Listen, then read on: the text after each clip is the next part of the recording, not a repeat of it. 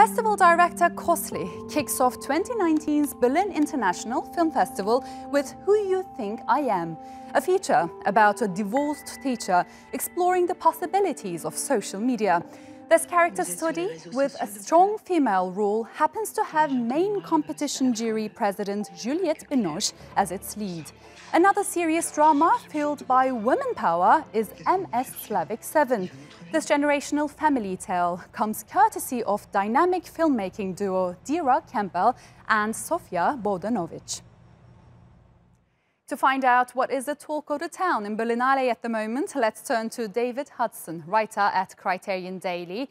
Hi David, welcome to Showcase. So tell me about the competition. Which films are there competing? Well, you know, the Berlinale rolls out its lineup in pieces, and by the time it was all rolled out, I think one of the first things people noticed is that there are 3 films from China.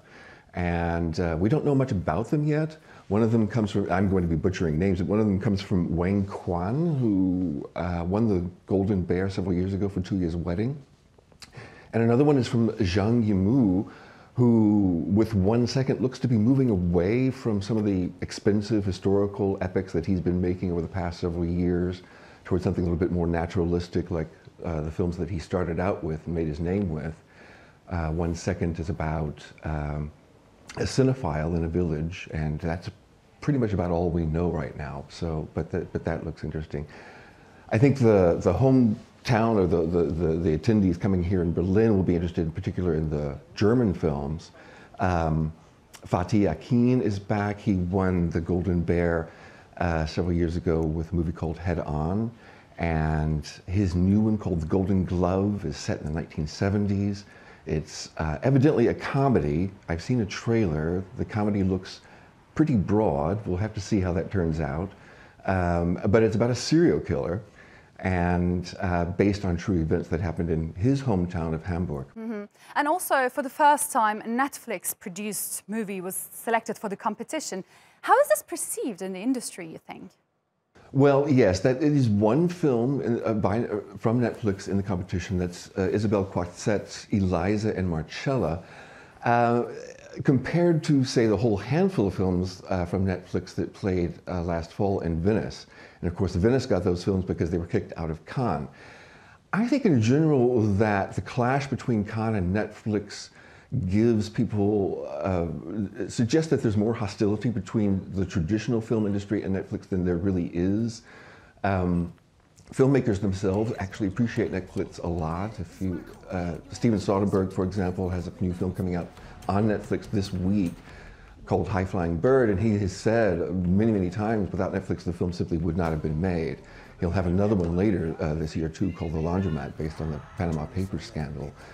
Martin Scorsese, his next film, will reunite him with Robert De Niro and Joe Pesci. He'll be working for the first time with Al Pacino. It's a big, huge production, The Irishman. He too has said over and over again, without Netflix it wouldn't have been made. The studios are making comic book movies, and other than that, the focus in independent film has been on very, very inexpensive film. And for filmmakers to make something in the middle like Soderbergh, there's nowhere else to go.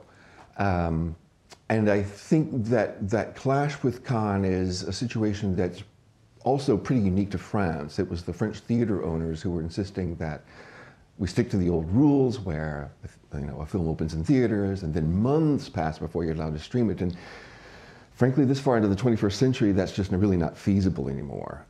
This is obviously the future of the way films will be distributed. And it's interesting, just today in the New York Times, Professor David Bordwell has a piece in the opinion section about the year 1919.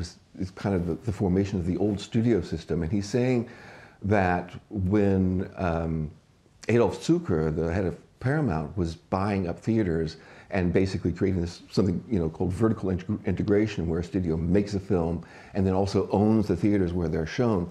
This system is making a comeback with Netflix and Amazon, and in probably a pretty short period of time, we know that the studios will be rolling out their own streaming systems too. So everyone knows that streaming is pretty much the future. Everyone knows that we have a very, very long way to go. but eventually we'll have a world where we can pretty much watch what we want to watch when we want to watch it. And Berlinale will showcase a good proportion of movies directed by women. How much do you think this is shaped by the international pressure after Me Too movement? I do think that there are festivals that are reacting to that. I just mentioned Sundance. Sundance had, in its competition lineup, 46% of the films were directed by women. This is a conscious move in reaction to not just Me Too, but basically underrepresentation of women that's been going on throughout all of film history. And it's paying off. Also, I should also admit 36% by filmmakers of color as well. All 4 prize winners in Sundance this year were directed by women or co-directed. And so Sundance also just announced yesterday that after all the votes were counted up, the audience favorite at the festival was Knock Down the House, which is a documentary by a woman about 4 women running for Congress. So in the case of the Berlinale, I don't think that Berlinale needs to react so much, because whenever Dieter Kosslick became festival director, he very consciously announced that this would be a more political festival than it had been in the past. And representation has been always very important to him. So not only films by women, also films by people of color, films from countries that usually don't get represented in festivals. He's got a section, he created a section, for example, called Native. This year it focuses on the films from the Pacific and the South Pacific area. Past focus points have been Africa. So Berlin doesn't have to react so much. Berlin actually has, relative to other festivals, a fairly good record when it comes to representation of women filmmakers. Precisely. Thank you so much, David Hudson, for joining us on Showcase today. Thank you for inviting me.